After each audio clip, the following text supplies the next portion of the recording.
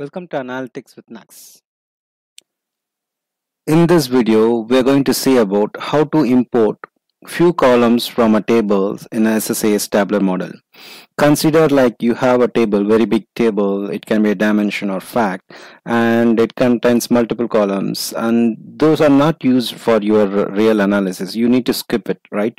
So for that, there are different ways to do it. One of the best way I would suggest is that writing views in the database layer, then use those. So whatever columns required for the model, use that only those columns in the view, then you can import it. This is one. But sometime you do not have control over the database. In those cases, you can do on your side in SSAS Tabular Model.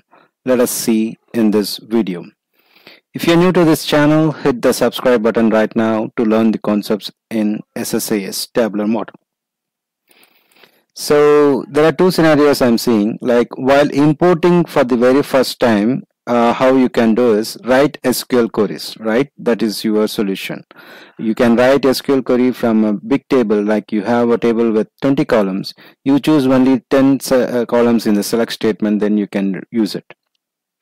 Then after importing, you may be in a support project, or you will be once in the beginning you have imported a table and where you need to remove such conditions so that you want to improve your performance, right?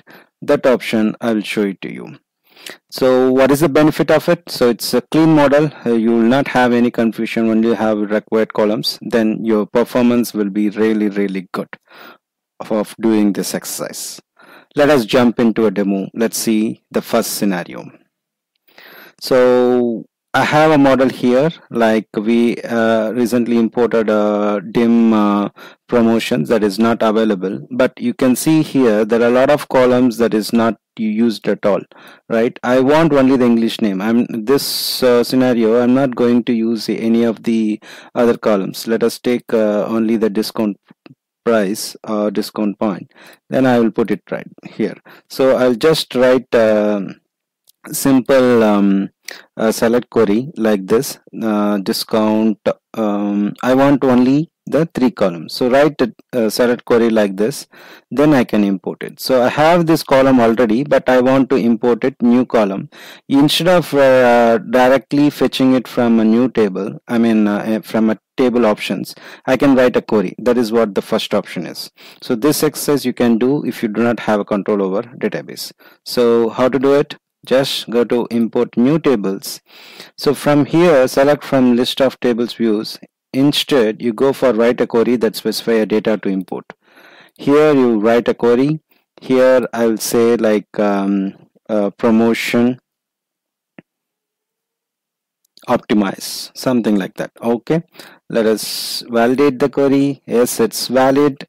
Then let's finish it. So promotion optimized, you can see here the new table over here, it's importing now.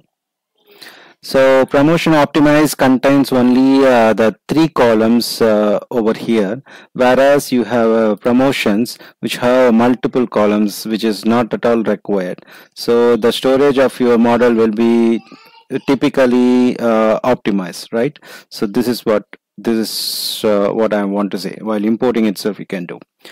Okay, now you see here this is already imported. How can I do it, right? You cannot delete this model and reply. That is too risky in your production environment. So the one of the thing is like you want to reduce the columns of the existing table. Like click on this table, then click on table properties, right? So basically there are other ways you might have thought of, right? Once you imported, you can do like click on it here and delete columns, right? Or you want to delete the selected columns permanently? You can say yes, but let us try to see that one. So go here, table properties. You see, I mean, okay, this has selected it here. So basically you come here and remove whatever columns you do not want.